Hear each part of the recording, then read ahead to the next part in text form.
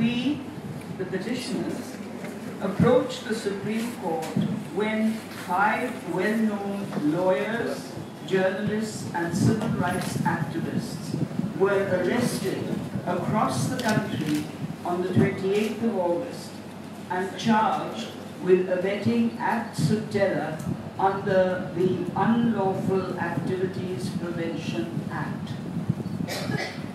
Our intention was to draw the attention of the judiciary to what we believe is a case of gross misuse of the state's powers under the draconian law of the UAPA.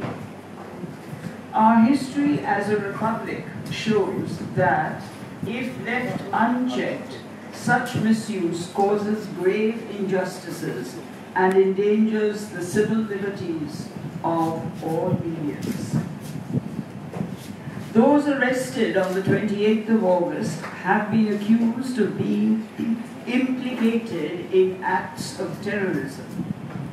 However, we believe that there are 2 kinds of terrorism, both of which create fear and undermine the foundations of our democracy.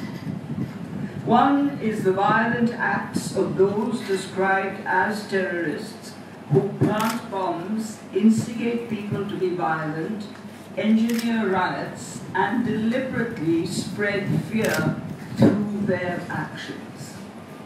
And the second is the illegal or unjustified acts of state functionaries who, instead of pursuing the actual perpetrators of violence, misuse their powers to harass those who do not conform to the politics of their current masters.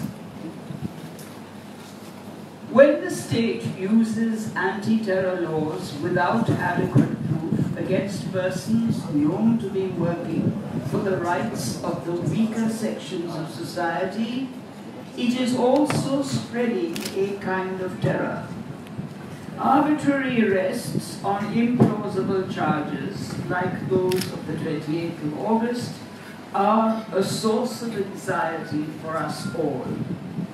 They mean that the police can walk into our homes and arrest us either without a warrant or a warrant written in a language we do not understand, and then accuse us of activities about which we know nothing.